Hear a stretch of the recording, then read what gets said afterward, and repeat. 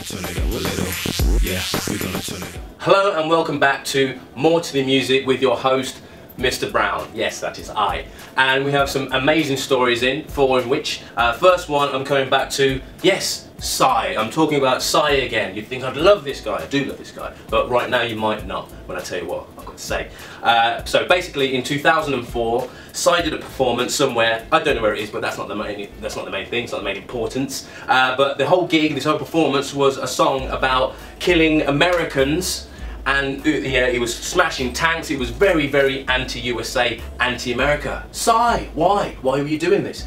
So if you haven't seen the video, check it out online if you can find it. It was a performance in 2004, and it's all in Korean again, obviously. And the lyrics were being translated, not by myself, but by others. And the lyrics basically were, kill those effing Yankees for torturing Iraqi captives, kill them all painfully, including mothers, daughters-in-law and fathers.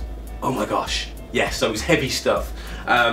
People have since spoke to his people, his management and agents, and they deny that the lyrics were anything along those lines, although Psy has apologised for the song.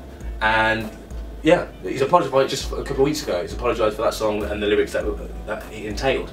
So I don't know where he was going with that, or what truth is what where, so I think someone's lying somewhere along the lines, basically. And do we forgive him now that he's apologised, or do you think he should be penalised? I'll leave it up to you guys. You send your comments in and let me know what you think. So that's Psy and his terrible anti-America song.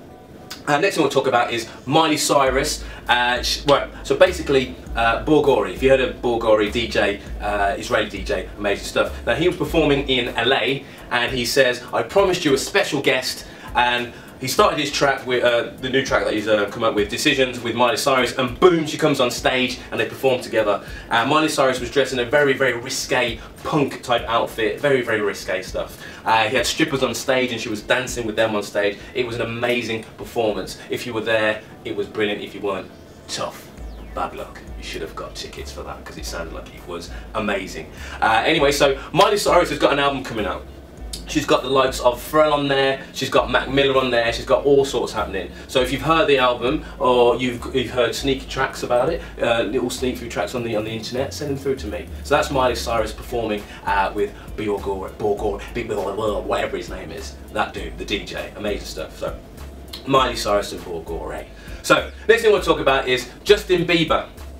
Now at the Grammy Awards, he was not nominated for a single thing, nothing. He left empty-handed. Now, is this a sin that he left with nothing? Do you think Justin Bieber should at least got one award, maybe 2, 3, 4, I would expect for him to have left with, but he left with nothing? What happened there? And he's not bitter about it, because when he was interviewed, he said he doesn't need a Grammy to know that his believers love him and he loves you back. So he's not bothered about this, he knows his worth. So, but what do you think? Do you think that he deserved to win a Grammy or not?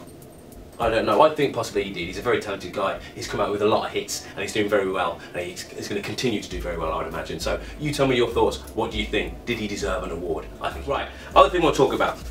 Taylor Swift's 23rd birthday plans. So she's going to be 23 on Thursday, December 13th.